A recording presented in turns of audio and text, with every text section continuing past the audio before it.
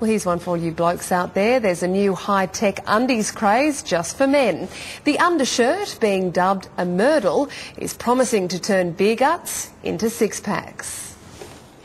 Hungerburn Love Norm Backer was finding a little more than just his pelvis was shaking when he got on stage.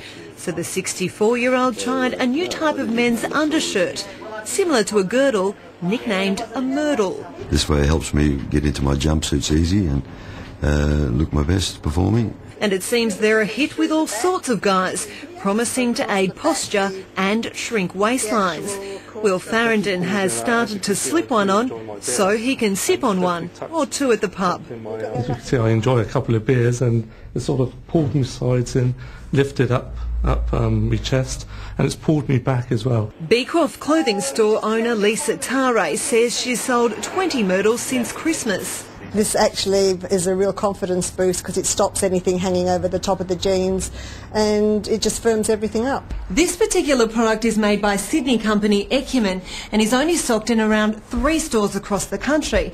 But it seems the Myrtle craze has already taken off overseas. It's very popular back in the States. It's sweeping the nation over there. Although most Aussie blokes still aren't sold. I'm unaware of a Myrtle.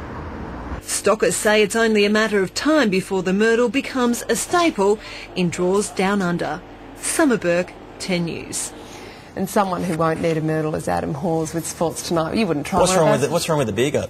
It's a great Aussie tradition. Do you think? Keep it up. All right, you heard it here first. Hawsey, Australia, they're in a real hole in the cricket.